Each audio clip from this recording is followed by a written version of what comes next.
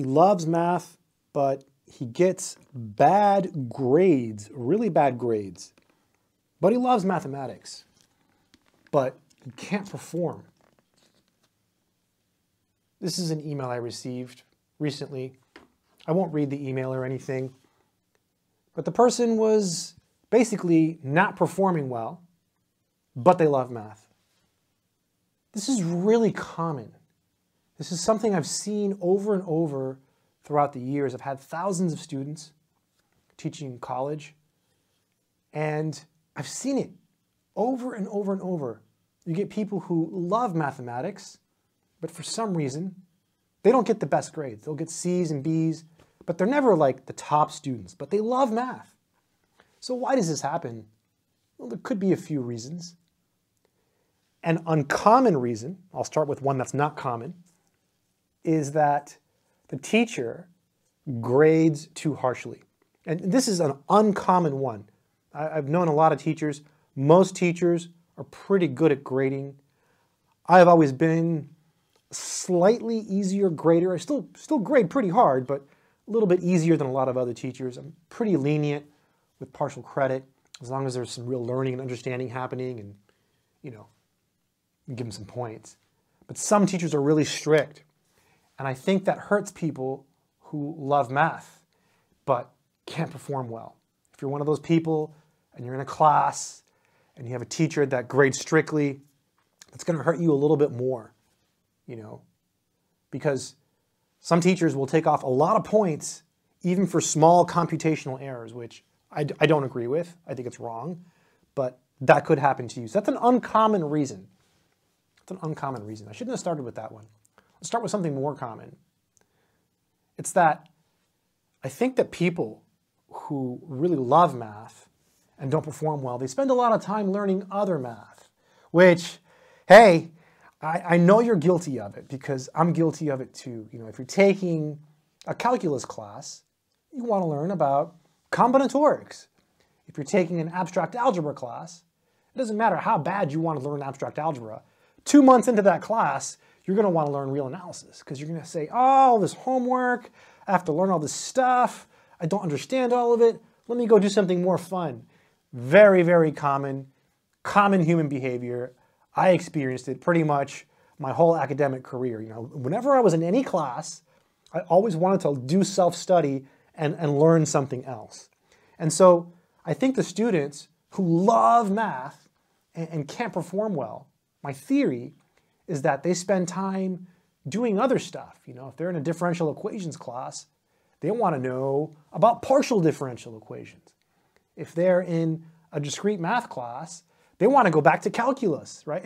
And that's okay. I think it's good to be curious. It's good to love mathematics, but you have to have priorities and you have to prioritize your time and focus on what's in front of you, right? If you're taking a math class in college or in high school, grades matter. As much as I want to say grades don't matter that much, they can matter a lot. They probably don't matter as much as people say they do, but I've seen instances where student A and student B, you know, and you have to choose between them, and the student with the higher grade gets, you know, the award or the money or whatever, and the student who is probably better but didn't perform as well doesn't get the award or the money. So grades are a deciding factor for many, many things, scholarships, admissions, etc. So they do matter. So try to focus on what's in front of you. Focus on your homework. Focus on what's going to be on the test. You know, go see the teacher, right? Go over your notes, right? Focus on the class you're taking. So if you're one of these people who loves math and you just can't perform, you got to focus on what's in front of you. A common thing that happens with these people who love math, and it happens with me too because I love math, it's that they always want to know the why. So you're in a class and you see some formula and you're thinking, where does it come from? It's so mysterious. The teacher could show you, but they don't have time because it would take 20, 30 minutes of class time to explain everything. And the truth is, most people probably wouldn't understand the explanation because sometimes they're pretty hard, right? And these are just students in a class. They're not experts, right? So it's hard for people to understand these things, and it takes the teacher's time, and the teacher's not going to test you on it, so the teacher doesn't go over it. What's the point, right? It would be a waste of class time. Instead, the teacher focuses on examples, hopefully, and things that you'll see on a test, what you really need to learn. And so focus on those things.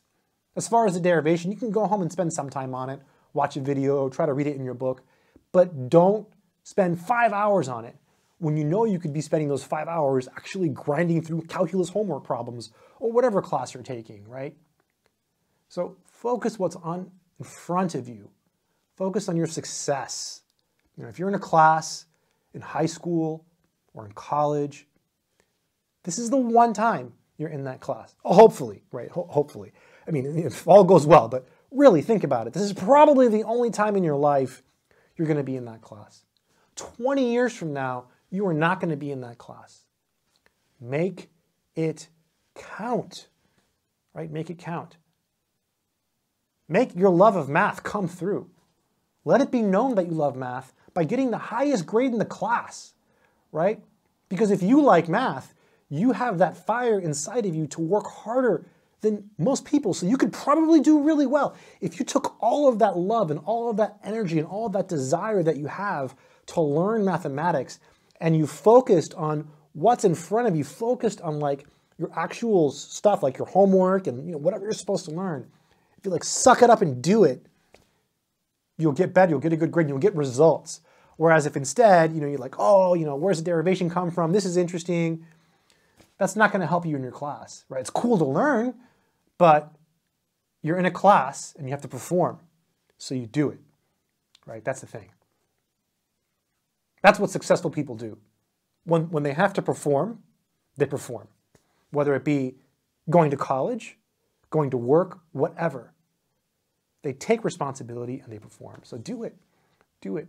Let your love of math come through with that 100%. Get a 100% on your next test. Anyways, kind of a rant video. I've known a lot of people that love math and they don't perform as well as they should. You're like, oh, they're gonna get an A, and they don't.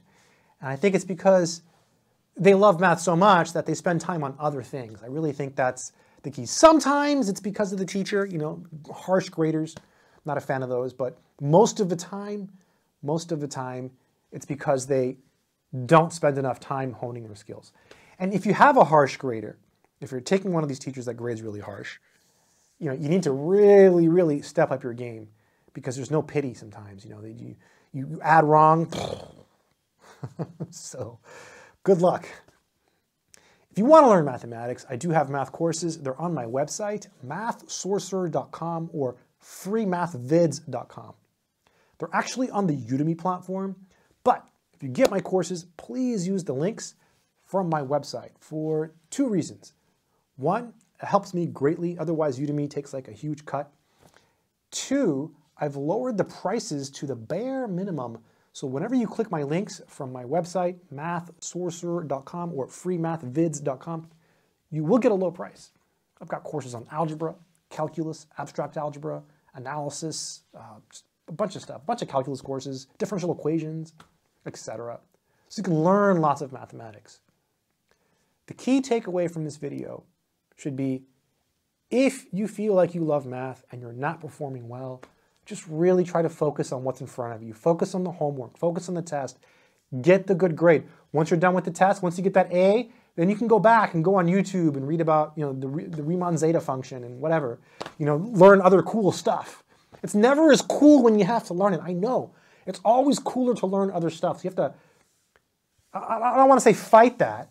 It's good to explore. It's good to do self-study, but you need to prioritize and focus on your classes. Oh, before I forget, if you found any value in this content, feel free to hit subscribe. And I do have another YouTube channel. I keep forgetting to mention it, so I'll mention it if you're still watching. It's called The Internet Sorcerer. It's undergone a few name changes. I think I'm going to stick with this one, The Internet Sorcerer. I have a bunch of videos there, mostly product reviews and other random non-math things. I might put some math on there, but probably not. Just other stuff, other stuff. It's a random YouTube channel.